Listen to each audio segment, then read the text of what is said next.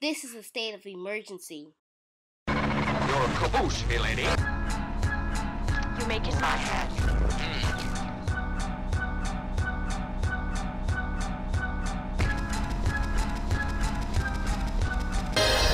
This is NBC Nightly News with Lester Holt. Good evening, everyone. California tonight with a dubious distinction, now home to the most coronavirus cases in the country. But the reality is records and benchmarks are falling almost daily across many parts of the country. Anthem doubling down overnight. I'll continue to sit. I'm going to continue to stand with the people that are being oppressed. When there's significant change and I feel like that flag represents what it's supposed to represent, I'll stand. Telling the NFL Network, I'm not going to stand up and show pride in a flag for a country that oppresses black people and people of color. I have experienced this. People close to me have experienced this. So it's something that needs to be addressed. People are dying in vain because this country isn't holding their end of the bargain up as far as, giving freedom and justice and liberty to everybody. The flag is drenched with our blood. Because you see, so many of our ancestors was killed because we have never accepted slavery. We had to live on it, but we've never wanted it. So we know that this flag is drenched with our blood. So what the young people are saying now, give us a chance to be young men respected as a man, as we know this country was built on the black backs of black people across this country.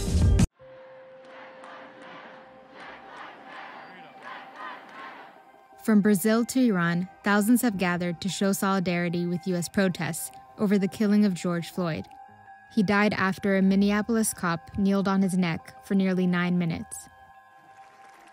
The worldwide events echoed peaceful messages in support of the Black Lives Matter movement.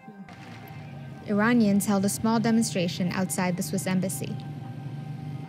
2 Syrian artists painted a mural in memory of Floyd in war-torn Idlib. Demonstrators marched through the city and around the U.S. embassy, defying the UK's coronavirus restrictions that prohibit mass gatherings. Protesters kneeled in unison, chanting, "No justice, no peace," in Trafalgar Square. George Floyd. Heard some folks up there saying, "No justice, no peace. No justice, no peace. No justice, no peace. No justice, no peace. And if we don't get no justice, there ain't gonna be no damn peace." That's the bottom line. Let me just start off by saying to you that black people are in a state of an emergency. Black folks in America. And those who support us need to understand the depth of the state of emergency. And it didn't just start today, but it is at a critical point. We are at a point when folks, grandmothers, all the way down to little babies are tired.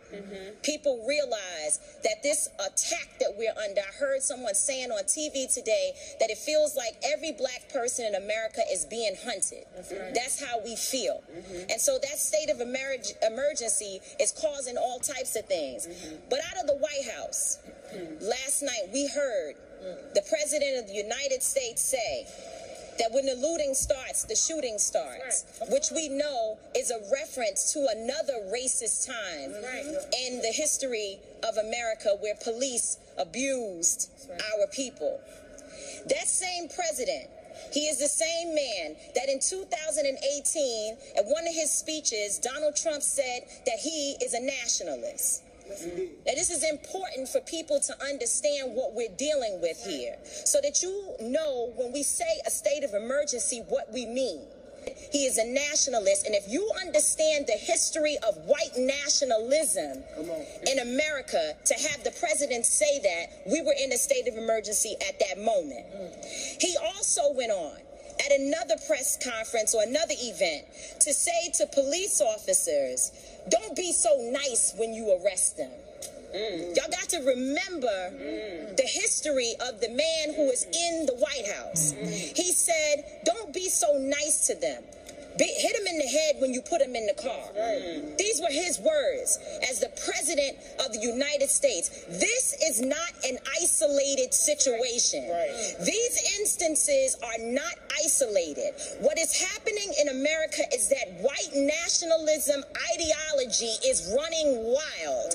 And the reason why buildings are burning is because this city, this state, would prefer preserving that white nationalism and that white supremacist mindset over arresting, charging, and helping to convict 4 officers who killed a black man. That is the reality of what we're dealing with. This is not just a few cops doing things across the country. This is not a good cop versus bad cop situation. This is Ahmaud Arbery being shot down by white men on the streets of Georgia. Breonna Taylor being killed in her home. This is in New York City, where we were until freedom. We were just in New York fighting the police officers who, in the name of social distancing, were damn near killing black young people on our streets. This is a coordinated activity happening across this nation. And so we are in a state of emergency. Black people are dying in a state of emergency. We cannot look at this as an isolated incident. The reason why buildings are burning are not just for our brother George Floyd. They're burning down because people here in Minnesota are saying to people in New York, to people in California, to people in Memphis, to people all across this nation, enough is enough. And we are not responsible for the mental illness that has been inflicted upon our people by the American government, institutions, and those people who are in positions of power. I don't give a damn if they burn down Target, because Target should be on the streets with us, calling for the justice that our people deserve. Talk about it, Tamika. Where was AutoZone at the time when Philando Castile was shot in a car, which is what they actually represent? Where were they? So if you are not coming to the people's defense, then don't challenge us when young people and other people who are frustrated and instigated by the people you pay. You are paying instigators to be among our people out there throwing rocks, breaking windows, and burning down buildings. And so young people are responding to that. They are enraged, and there's an easy way to stop it. Arrest the cops. Charge the cops. Charge all the cops. Not just some of them, not just here in Minneapolis. Charge them in every city across America where our people are being murdered. Charge them everywhere. That's the bottom line. Charge the cops. Do your job. Do what you say this country is supposed to be about, the land of the free for all. It has not been free for black people, and we are tired. Don't talk to us about looting. Y'all are the looters. America has looted black people. America looted the Native Americans when they first came here. So looting is what you do. We learned it from you. We learned violence from you. We learned violence from you. The violence was what we learned from you. So if you want us to do better, then damn it, you do better.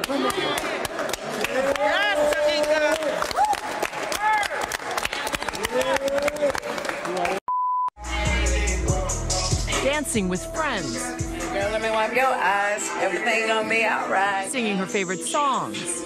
Buying her dream car. She loved life. She loved to be around friends and family. She had it figured out. This is Breonna Taylor, etched in her family's memories. She was the closest thing to me. She was like my sister, my best friend, my cousin, all in one. 26 and full of life, a dedicated EMT with dreams of becoming a nurse, a helper, always there to lend a hand. She was destined for greatness. I hate she had to go through this to prove it. Who am I? I am the daughter of kings and pharaohs. I am the vibe that beats the pulse of the soul, that energizes your genius with the rhythmic pulse that activates your mind. I am pieces of all the places I have seen, and the ancestors that have dreamed of me. I am made from all the people that have encountered me. I am the passport to my future. Dripping in melanin, honey, I am black without any apology. I am the history that did not begin in chains. I am the voice of ideas that stand with purpose and confidence. Fearless in my power, while speaking like Frederick, leading like Harriet, thinking like Garvey, writing like Maya, and dreaming like Martin. Standing like Angela Davis, along with my Igbo tribe. While the real revolution of consciousness is now the evolution of my tongue.